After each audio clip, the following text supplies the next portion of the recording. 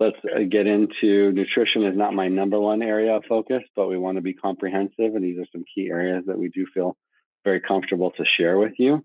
More fruits and vegetables, whole grains, lean proteins, and healthy fats, right? Pretty self-explanatory there. You've probably seen that before.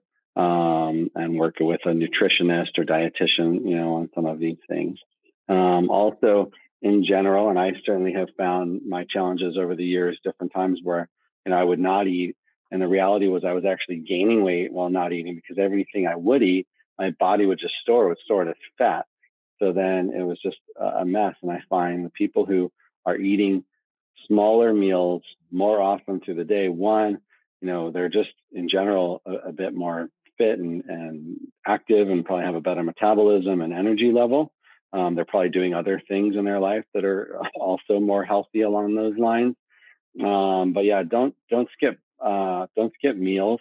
And the more that you can fit in some of those smaller meals, it's going to keep your blood sugar levels more consistent, help your focus, make your workday go a little bit faster, feel more productive.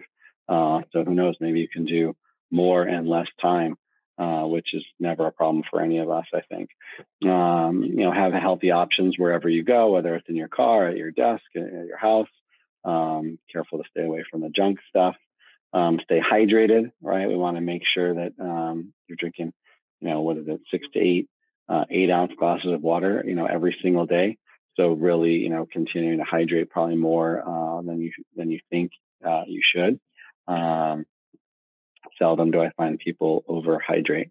And then move, right? So if you are back at the office, take the stairs, do some squats at your desk, go through these stretches that we've just gone through.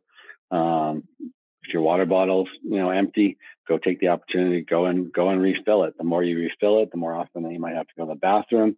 Go ahead and stretch, really, stride out when you're, walking around and things like that. So utilize that as good, breaks that you're almost forced to have by actually taking care of yourself.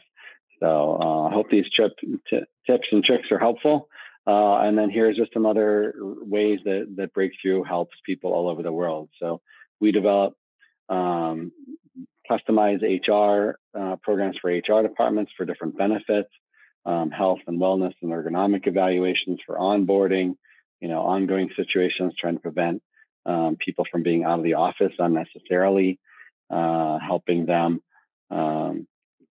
just to be, more successful, more productive, save money and time on medical appointments, help them navigate the medical system, trying to help them not, get to the right doctor. So for example, someone might have, like a 14-year-old daughter who's having knee pain.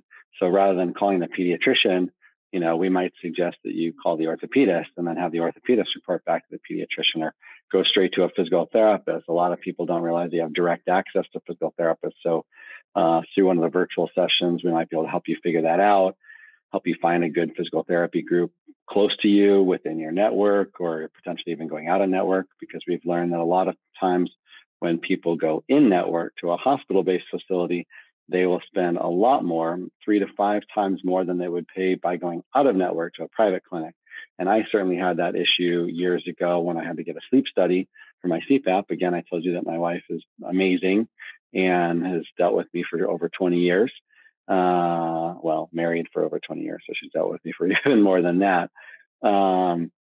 But to be able to get, go through a sleep study, and that was just a whole scenario that, because I knew all the questions to ask, I was in a good situation and prevented, really significant expenses based on a hospital-based facility as opposed to a private facility.